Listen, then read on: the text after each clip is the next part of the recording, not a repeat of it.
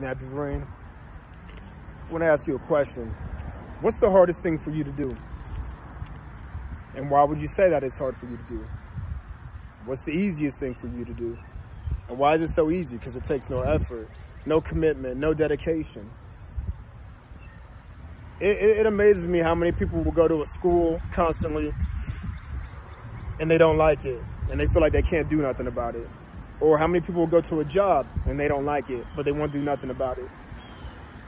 Especially as a grown functioning adult. How many people do you see as adults or before adults said that they were going to do this once they become 18 or adult and get older, that never ended up doing that because they let certain circumstances deter them from that, because they thought it would be a lot easier than what it was.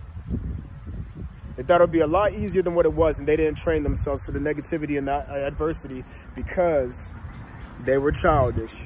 You got to think about the things that you want.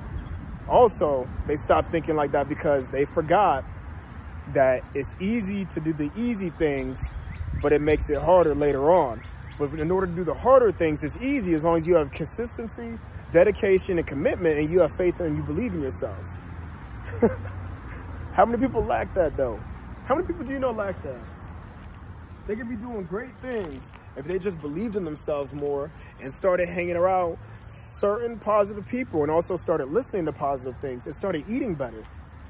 People make it seem like that is the hardest thing for them to do because they have not been trained that. Their parents might not be like that. The people that they hang out with don't have consistency, dedication, and they don't put themselves up to the standard that they say they want. That to me is crazy. There's so much more in life. But I'm out of here. It's Nappy Rain. No fake excuse, face the truth, and taste the proof. Asiago.